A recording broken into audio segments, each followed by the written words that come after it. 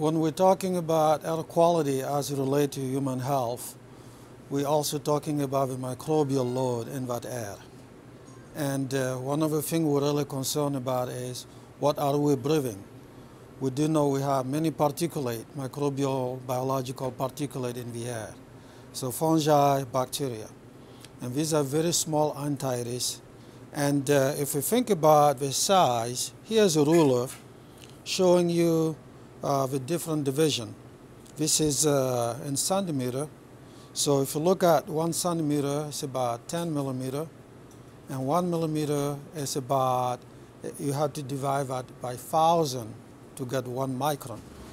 And many of the particulate that we should be concerned about in health, in human health, are those in below 5 micron, especially in the range of 1 to 2, because they tend to be retained in our lungs. So the apparatus I'm going to talk about is called Andersen Sampler. And in this graph here, this diagram is showing how this apparatus really mimics the respiratory system of human being. So it's called 6-stage Andersen Sampler.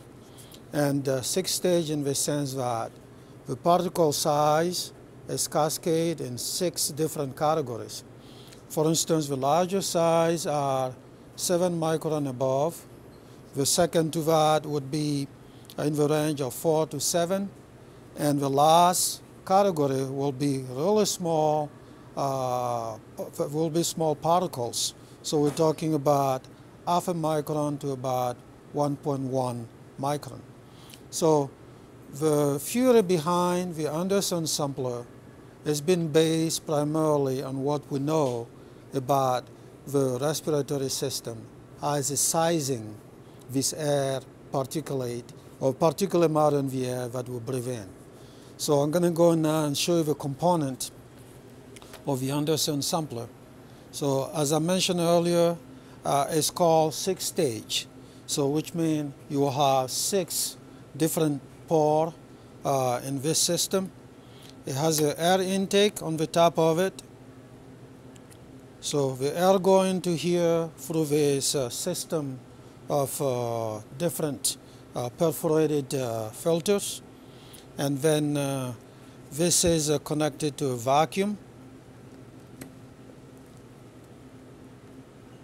And this vacuum is supposed to be operating about 28, drawing about 28 liters of air per minute.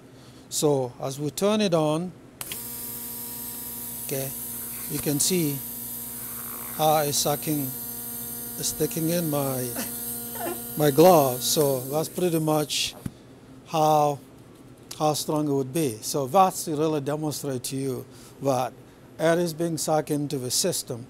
So the air draw in, so whatever is in the air is taken in, and then the air go through a pump and then exit out of the pump.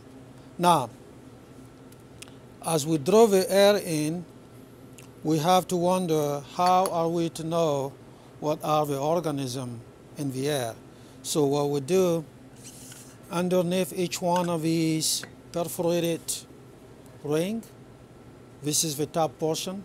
So this is capturing or letting in any particulate 7 micron and above. So we put a plate, a Petri plate underneath of it, so that when the air gets sucked into the orifice, all the particulate get impacted through this filter, through this perforated ring onto the medium. So we do so for each layer. So this is the first one. I'm going to put a plate for the second one. So this is on the top of the system, and this one is on the bottom of the system. So you're looking at particulate of 7 micron above going through here, and so any other particulate smaller will go through it. And this particular ring we're talking about letting through 0.5 to about 1.1 micron. So as I mentioned earlier, it's based on the theory that's been developed from how air is intake through the respiratory system of human being.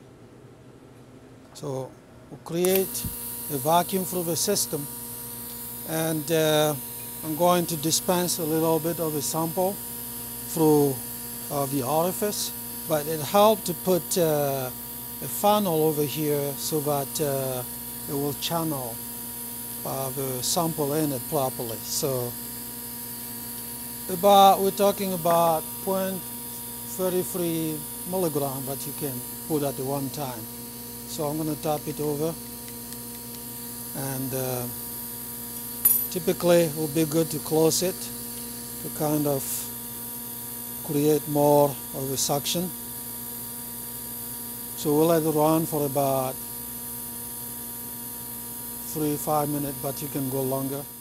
We've gone through this for a few minutes, so let's disassemble it and see what we got below it. Okay. So again, you can see here that if you remember, we have this spherical, this round perforation. So you can see underneath each one of them, there's been impact, okay, from it.